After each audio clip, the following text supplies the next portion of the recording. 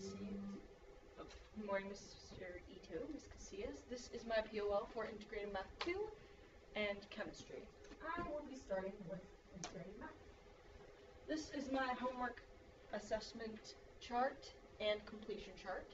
I didn't turn in the homeworks for these dates only because I'd lost my homework book on this day, and I sadly did not complete it on time. I checked my answers as I completed the homework, and I did ask for many clarifications. My assessment score chart, we see that I have my quizzes and tests and corrections. I was doing good until the tests, seeing as I was really confused on the information, and I didn't understand it well enough, and I did not turn in the corrections on time. And I studied several days. My efforts, I went online, Khan Academy, Ms. Casillas' DP, I looked at notes, I went to friends. I received my lowest score on Essential Skill 2, Triangles. For my first problem in the quiz, I have level 2.5 comprehension. My score was a 3.8, and I got the questions correct. The same exact with quiz number 2.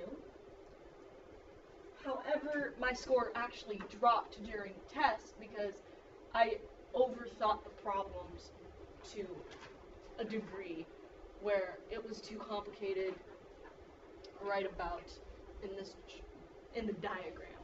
It confused me to a point, and I also forgot to justify it. With this one, I had gotten the points, but I didn't do the correct steps. There was a certain way we were supposed to do it, and I did it a completely different way. However, I got to the answers right. However, 3/4 of it were incorrect, which brought my grade down. In math, I deserve a high A or B, an A or B, because I took notes, I worked in class, I studied, and I understood the material. My current grade is a high B, and this is an accurate grade. However, I could do better with the vocabulary.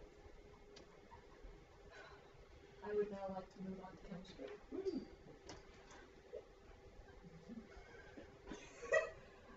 Dealer, I have high grades in all the targets. However, I'd like to discuss Unit 3, chemical bonds. We will start with ionic charges and the octet rule. With this, it basically, the atom wants to fill up its outer shell with either 8 electrons or 2 electrons. It could either gain or lose electrons to fill its shell. For example, electrons from hydrogen and electrons from carbon. Carbon wanted to get a full outer shell of 8.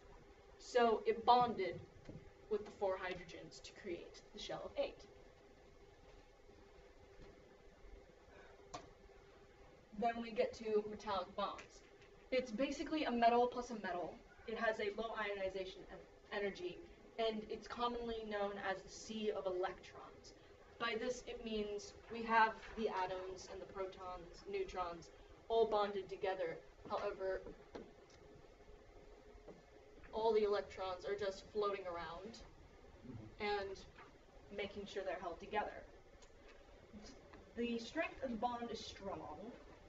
The structure is called a malleable solid, and it does conduct electricity.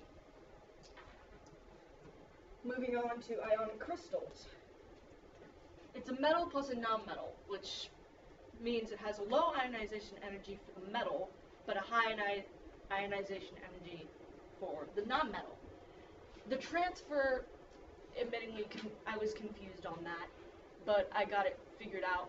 The metal transfers its electrons to the nonmetals.